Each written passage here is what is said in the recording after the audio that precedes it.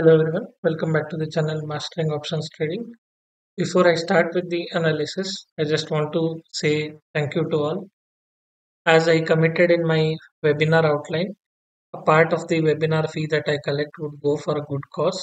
So, on your behalf and on my own contribution, both put together, yesterday I was able to help a cancer patient with real need for money. So, I'm keeping up the promise, and it's always good to help the people who are in need or the animals which are in need, right? So I'll continue to do this kind of work, both from the webinar fee that I collect and my personal contribution, right? Thank you all. So you should feel proud of being part of noble work as well, right? So it's a good thing. So let's start with the analysis quickly. So I think I put two videos over the weekend. In both the videos, I clearly mentioned that I don't expect Nifty to open as high gap up as it is if Nifty is showing, right? So at one point it was showing around 160 points gap up, and the other point it was showing around I think 180 points gap up. So both the things did not happen, right? Clearly, I was doubtful. However, I expected some 60 to 90 points gap up so that it hits the parallel range that we have drawn on the daily time frame, right? This is the parallel range we had drawn. So I expected somewhere around 560 to 590 kind of levels and then market to fall. But it was very clear that market had to fall, and I even mentioned you can if you go back and watch this video here, I even mentioned that I will not wait for the negative candle also to be formed. I will go and short directly. That was the clear view, right? So precisely market fell, although it did not open as big as I expected, or not even the gift nifty had indicated too big gap up, but both things did not happen. So it made a new high today. So if you see here, it has made a new high here, and then it started to fall continuously, right? So it made a consolidation here, fall, followed by consolidation, breakdown, and then it continued to fall. Somewhere around this point, I had mentioned that look out for a W pattern, but only enter after it breaks the neckline. So the neckline was around 22,422, somewhere around that line. So it never closed above it. It formed a W here, but next candle made it bearish, and then it started to continue to fall, right?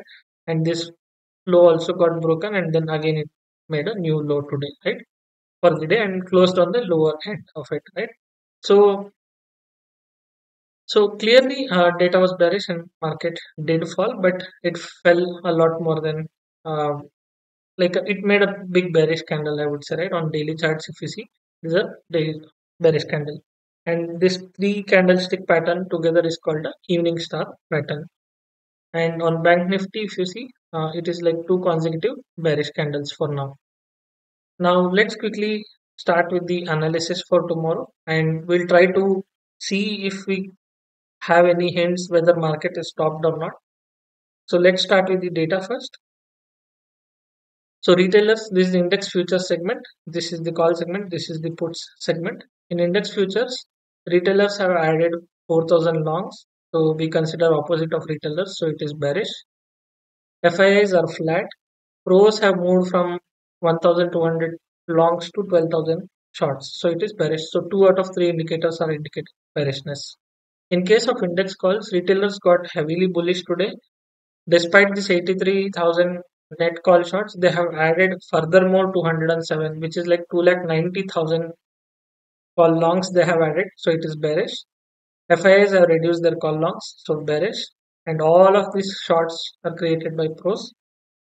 So that is also indicating bearishness. So index call segment clearly bearish.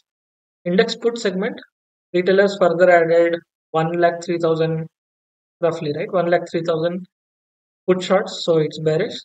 FIs have reduced put longs, so bullish. Pros have further added huge put longs, so it is also indicating bearishness. So two out of three are indicating bearishness in put side. So from clearly from index call, sorry, the index futures, the calls and the puts, all three are indicating bearishness.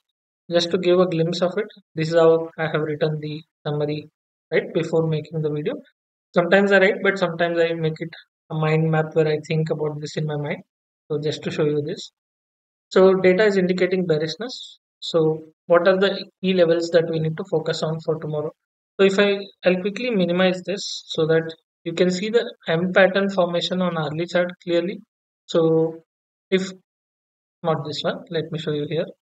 Yeah, so this is the M pattern that I'm talking about. So it has taken a support here and then it has gone above. So if it breaks 22,225, then very likely the target will be 22,050, right? So for tomorrow, very important, very important level is 22,225 as the support. Once this is broken by one or two 15 minutes candle, even if it is one, unless it's a fake breakdown, most likely it will come and hit 22,050. However, here the market can take support and just bounce back sharply as well, right? So my opinion, looking at the data, it is bearishness. So any gap up will just make it a volatile because on the top side we have resistance and bottom we have the support. So within this 300-point range, somewhere it will be volatile if it opens a gap up above 20 to 400, right? And if it opens flat, then we can try for a bearish trade and it will be the target 22 to 24, right? And coming on to the bank nifty, slightly more levels I have drawn because there are more resistances. So 47,980, 47,700 is first resistance, 48,000 and 48,160 are the resistances. And on downside, if you see, we are very close to this key support where it has tested once, twice, thrice, right? And so very important level is 47,200. If it closes 15 minutes candle below, very quickly we can see 46,960 and then 46,600 is also looking possible if it closes below the support. So as we see, the data is bearish and charts have started to indicate bearishness, but only a gap up scenario could make it volatile. And if you ask me, has the market topped out? I have uh, like 70 to 80% doubt that it has not formed a top yet. Reason is again very much complex. So it's like you have to analyze various months of data, like when the top is formed and during which week the market starts to correct and things like that. So as of now, in my opinion, I would say 70 to 80% of the chance that it has not formed a top yet. I still think 22, 530, 525 will be broken on upside. Let's have a look at it. Okay.